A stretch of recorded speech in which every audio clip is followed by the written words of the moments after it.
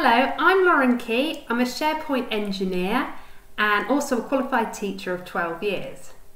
And today you're in for a treat because recently I've been getting creative with SharePoint, and from that I'm going to be teaching you how to create a jigsaw from a hero web part just like the one displayed here. Now, from past experience, I found it's quite difficult to find multiple images to fulfill the hero web part that are displayed at high quality. However, by taking one attractive image, cutting it into segments, you can bring focus and huge visual interest to your page and your site. To begin with, you will need to create a cutting template for your jigsaw. This can be done using photo editing software, though today I'm going to be showing you how you can do this using basic tools such as PowerPoint. To build this template, I had to do a bit of research. From Microsoft documentation, I know that the tile layout within the hero web part is scaled to follow an aspect ratio of 8.3. That's a width of 8 and a height of 3. And the images within the hero web part are scaled to an aspect of 4.3. You can find aspect ratio calculators online, or most photo editing tools will help you create those dimensions. Do note though that because the hero web part is responsive, there is no specific height or width in pixels that will ensure your image will maintain a specific shape across devices and the layout. For example, on a smartphone, the hero web part displays as a carousel. So I really recommend you choose an image where each puzzle piece is visually effective in its own right. Landscapes and cityscapes are really ideal for this. So once you've created your template, you're going to insert your image. You're going to insert pictures, this device, select your image, insert. You're going to scale it up so that it fits. Go to the down arrow and we want to send it back behind our cutting template. As you can see now, we are able to see our cutting template in front of our image. I'm just going to make this slightly smaller, that's better, and I'm going to move the image to how I want it to be shown on the hero web part. As this is a graffiti image rather than a photo, I really want to capture the lady in the image with her spray can to show that it's a graffiti image. So I quite like it there, I'm going to keep it there. We go to the snipping tool, new, go to the corner of your first puzzle piece, okay, and take it right to the border but not including the lines. Lovely. File, save as. We've got to save it somewhere.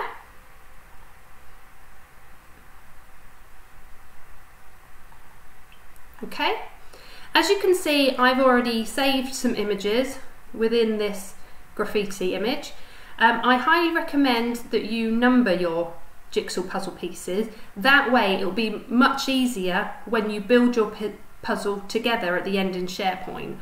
So my first one I've numbered 1, 2, 3, 4 and 5. Okay? Now once you have all of your puzzle pieces cut and saved, you're going to go to SharePoint. You're going to go Edit, Add the hero web part. Okay. In the pencil, you need to select which layout you wish your tiles to be. As a reminder, we selected the 5 tiles hero web part. Okay, I've also got templates there for if I wish to choose 1 to 4. So we've selected 5 on the first puzzle piece. We select the link, go to Site. I've got a folder called Site Assets, and I've also got a folder called Images. Okay, you need to select your images.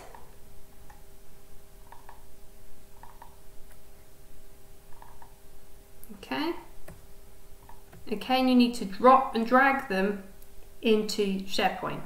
I've already done this, so I'm going to go straight away to select number 1. Open that, and let's carry on and do that for the remaining images.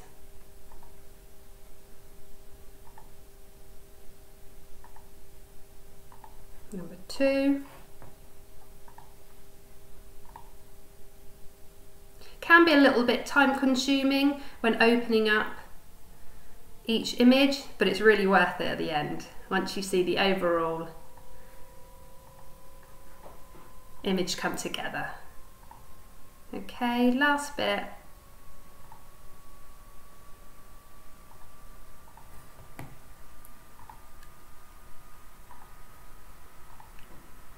And our final image.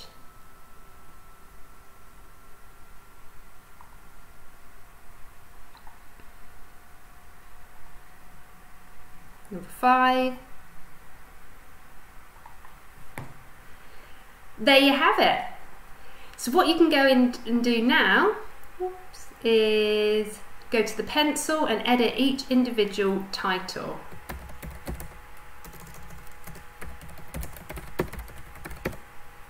Let's change that. We don't want a capital in there. I don't want learn more, so I'm going to turn that off. And I'm just going to do the same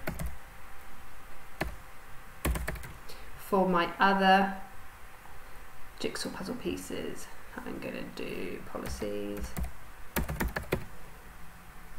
This one's going to be customers. This one's going to be marketing.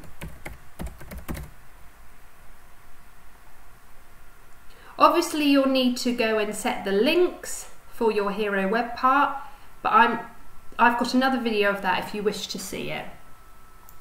And there you have it. So you've created an attractive hero web part that showcases one image across the banner, which makes a huge impression to your site and your page.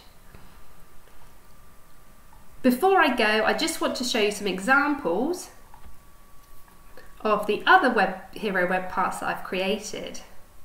So there is the graffiti eyes that we've created in the demonstration.